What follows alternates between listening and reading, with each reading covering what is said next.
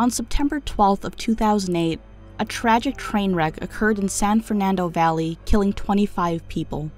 One of the victims was 49-year-old Charles Peck, who was visiting for a job interview. Following the crash, his fiancée and closest family members received calls from his cell phone. However, there was only static. His loved ones, having heard about the accident, believed that Charles was calling them for help. Rescue searchers were able to use the calls to track down the location of Charles' body, and it was later revealed that he actually died on impact. Oddly enough, his cell phone was never found.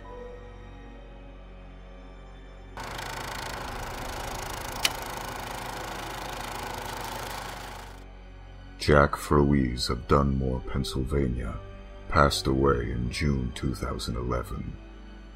His untimely death, caused by a heart arrhythmia, came as a surprise to everyone who knew the 32-year-old man.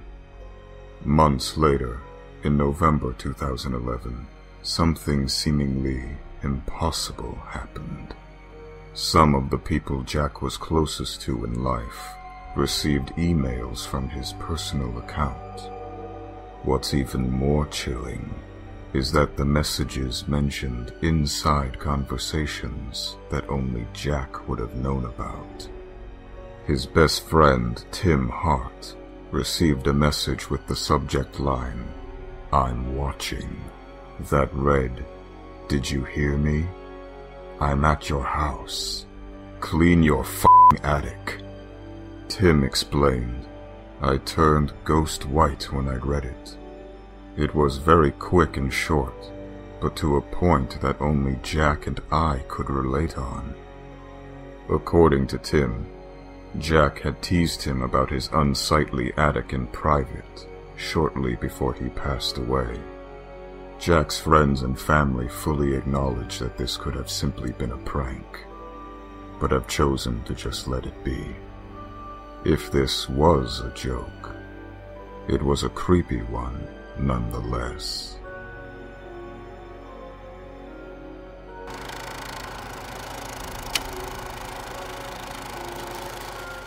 On April 12th, 2011, YouTube channel Paranormal Normalcy uploaded a recording of a strange voicemail she received, which she believed was from her dead grandfather. According to the uploader, her grandfather passed away just a few months prior in December of 2010. If you listen to the recording, you can supposedly make out a voice saying, "Grandpa." Saved message.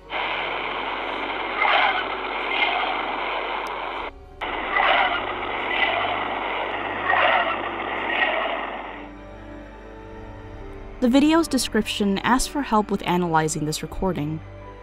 What do you think it could be?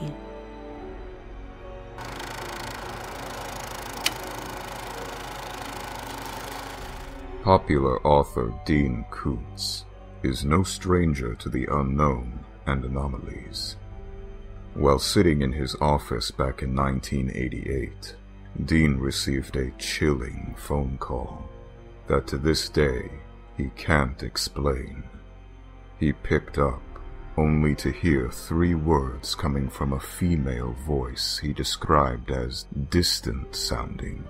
"Please be careful," the voice begged. Caught off guard, Dean asked who the caller was, only to be bombarded by the same warning 3 more times. Each time, the voice supposedly sounded more distant. This, of course, could have been written off as a tasteless joke, but Dean could have sworn the voice belonged to his mother.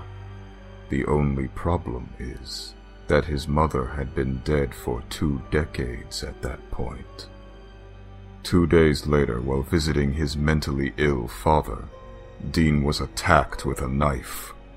He managed to disarm his father. However, when authorities arrived and saw him holding the weapon, they mistook him for the aggressor and pointed their guns at him. Dean soon realized the confusion, and the situation was resolved.